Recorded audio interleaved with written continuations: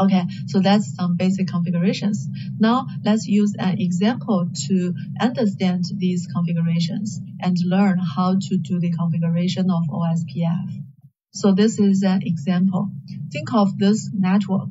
We have 3 routers. R1 and R3 are connected with a subnet. These 2 routers are connected by router 2.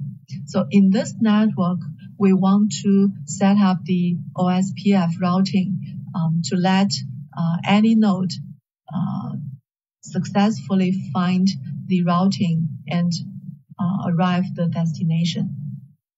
So the whole configuration can be divided into 3 steps. We need first to configure the interface. We need to set the IP address and mask for the interface. And then we need to configure the OSPF routing protocol.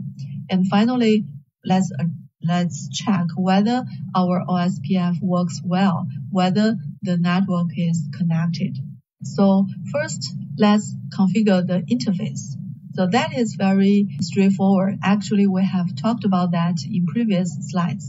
So here we only give a review for the content. Now first, let's configure the router 1. For router 1, they have 2 interfaces. So let's first create the loopback interface. We assume this subnet to be the loopback 0 and then give the IP address. This is a loopback, so we set the network part to be 32-bit. And then we create another interface and set the IP address for the other interface. Similarly, for R3, we can do the same thing for the 2 interfaces IP address configuration. And for R2, we can also configure it using these 2 commands.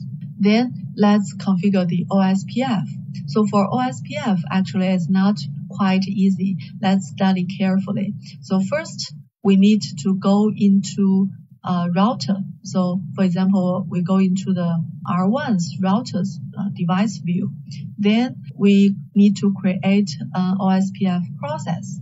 So here we use this OSPF1 to set up this OSPF process. And we can add this router ID behind. It means the OSPF1 on this router. And then we set different areas. So here we want to set these 3 interfaces in the same area, the area 0, and these 3 interfaces set to be the area 1. So first we create area 0, and then we go into the area 0 to set up the network ID, IP, and also its inverse mask. So here you can see that this is the inverse mask, because for this loopback network, the mask is 32-bit. So the reverse should be all 0. And similarly for this network, it's 30. So the inverse should be 0.3. So let's finish the configuration of R1. Similarly, we need to configure R2. And in R2, actually, the difference is that we need to configure 2 areas on it. So first, we go into area 0 to set up this connection, and then go into area 1 to set up this interface. Similarly, for R3, we can do the configuration for this one and this one. That's all.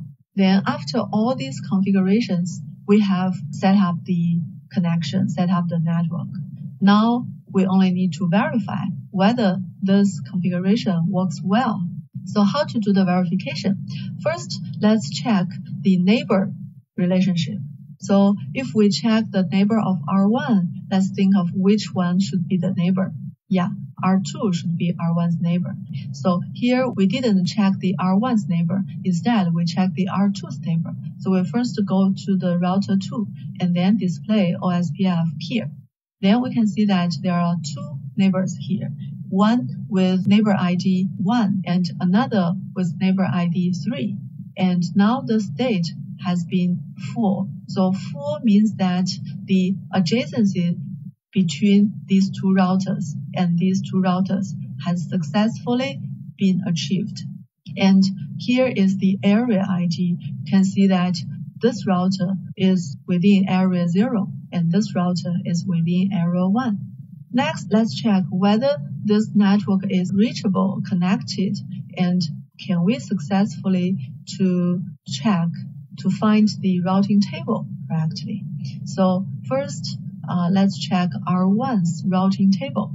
So you can see that there are 3 entries. With these 2 entries are direct routing, only this one is generated by OSPF dynamic routing. And this line tells us that if we want to arrive the network 3, then we need to go from the next hop of this interface.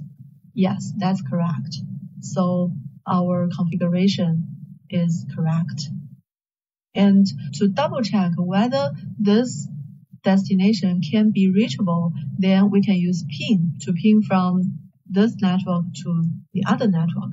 And there is a reply to say that, okay, so there are 2 hops in between. The round trip time is 50 megaseconds and the bytes of the ping packet is 56.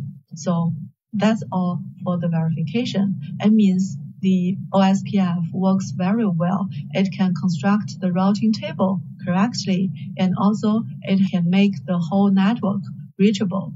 Okay, so that's all for the OSPF protocol. So to summarize this talk, actually in this talk we talk about this OSPF routing protocol. This is a very important routing protocol. This is an intra-AS routing.